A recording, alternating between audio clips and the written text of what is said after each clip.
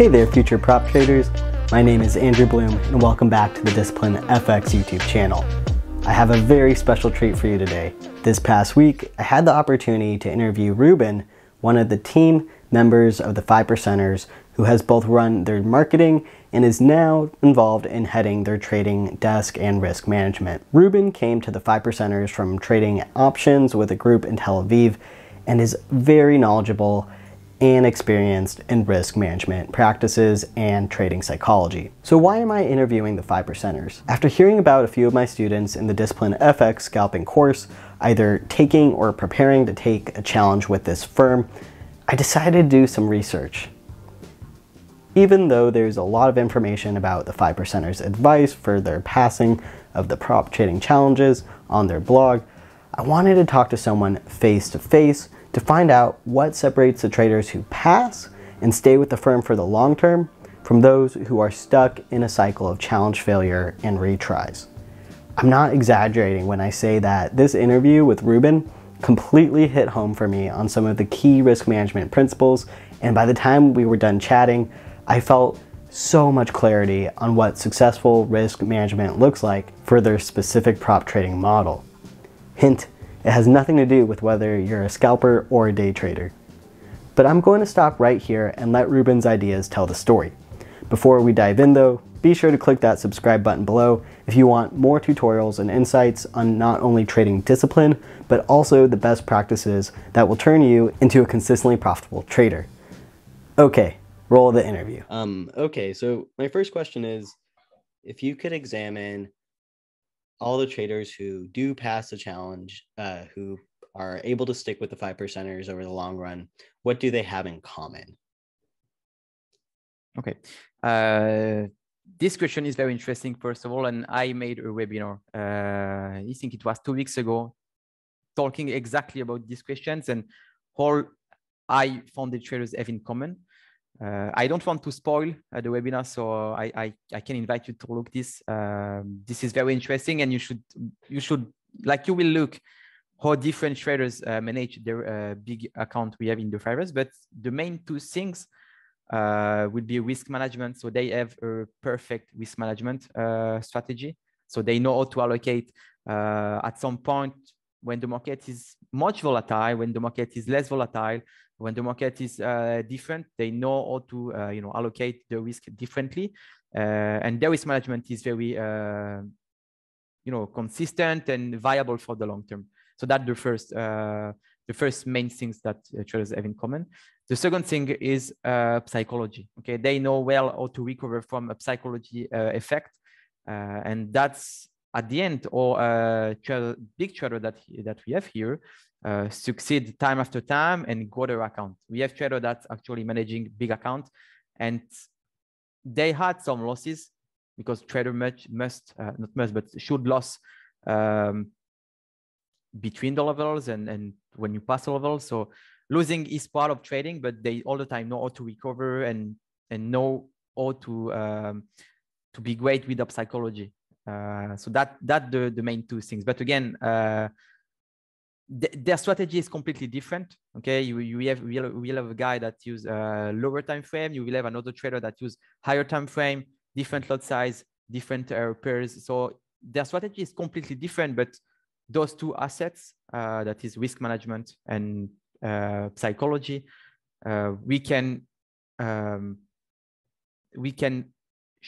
find that those two words and those two assets, again, they used it very well in long term. So that's the two things. And what would you say is a common range of risk per trade that these traders usually lean towards? Okay, so in the Fivers, we have a rule that says, let's say in the low risk program, that says the risk should be like 1.5%. Okay, this is only the rules, and this is we don't want someone that risk like 3% on a trade. Again, by average, I would advise, and that's what I'm always doing, risking not more than 0.5%.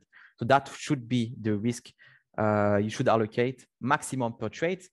Again, it can be less. Okay, it can be 0.2, it can be 0.3%, but 0.5% should be the maximum risk you should allocate per trade.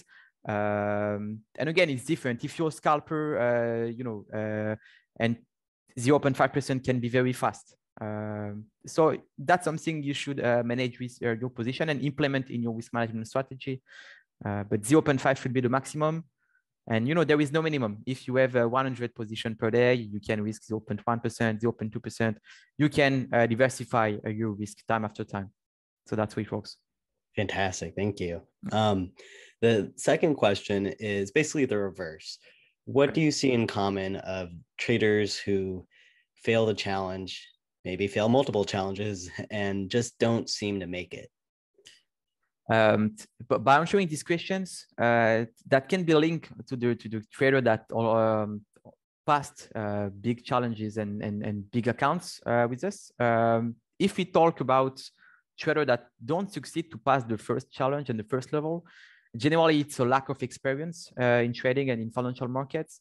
It's also a lack of risk management. Generally, people that fail the first level, they are people that don't know too much or to manage the risk. And we will see traders that don't put stop loss. We will see traders that use a big lot size in trading. And our leverage in the 5 years is compared to other a bit low. But again, people with 1 to 6 leverage and even 1 to 30 for the aggressive program, they open too much risk for one position, and that generally or it can affect the trader that failed in the first level. The second thing, for people that pass the first challenge and have a profitable strategy, let's say trader that pass 1, 2, 3 levels in a row, these traders have a high capacity in trading. He have a high skills. He have a good profitable strategy. But at the end, he will fail, and the most explanation of what those kind of traders fail at the end, it's because of psychology. Okay, when you have a long profitable strategy that you can make a living from this strategy, and at the end, trader that over trades and over risk, instead of sticking to their habitual strategy, that generally leads to the failure and the blowing of the account. And that generally happens when people that are good in trading are very skillful, but when you pass multiple level, psychology can be very effective. Okay, so that's maybe the main thing. This is really helpful to hear from you. Okay. Thank you so much, Ruben. I really appreciate it. You're welcome, Andrew. I hope you got as much out of this interview as I did. What I appreciate is that Ruben gave me clear numbers instead of vague descriptions of what appropriate risk management looks like for their challenge and funded rule set. Ultimately, what will help you pass their challenge is to work with a strategy that is profitable over the long run and have the patience to take a very small risk per trade, such as 0.3 to 5% of your account per trade.